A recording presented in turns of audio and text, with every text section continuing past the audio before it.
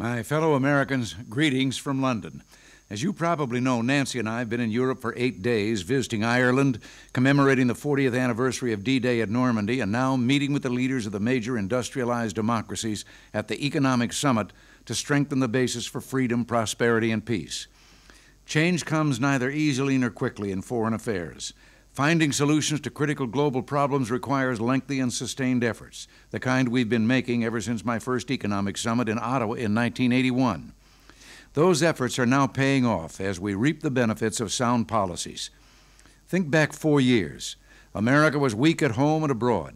Remember double-digit inflation, 20% interest rates, zero growth, and those never-ending excuses that such misery would be part of our lives for years to come.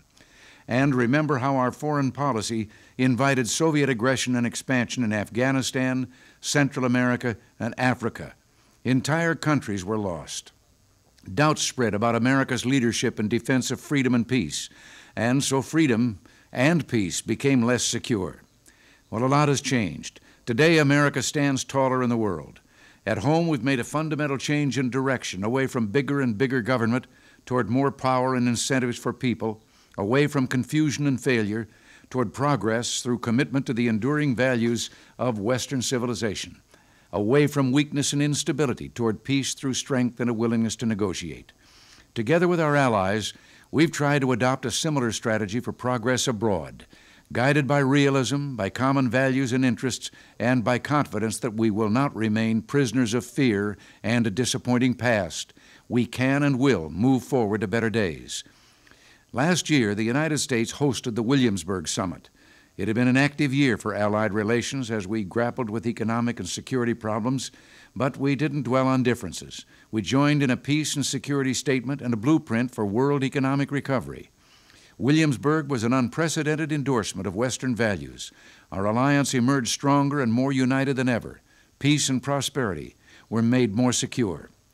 Later in the year, I traveled to Japan and Korea to emphasize the importance we attach to the dynamic Pacific region. Here, too, we face tough problems, particularly in trade with Japan. But Prime Minister Nakasone is a man of vision and strength who's worked hard with me to iron out our differences, and we've made progress.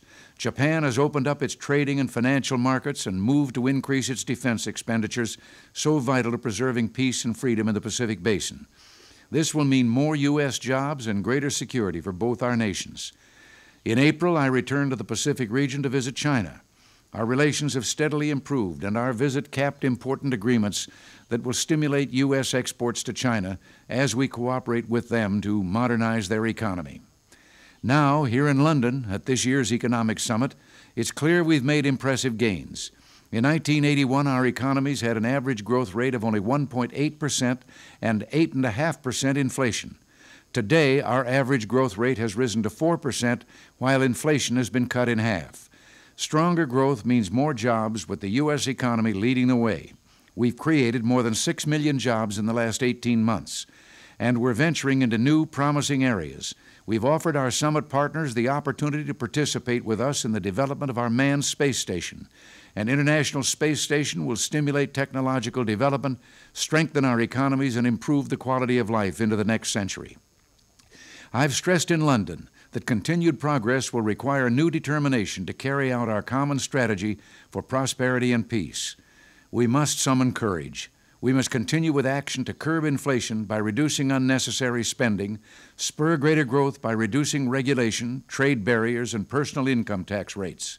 And yes, we must be prepared for peace by strengthening NATO's ability to deter war, while making clear we're prepared to reduce nuclear weapons dramatically as soon as the Soviets are ready to work with us on this all-important goal.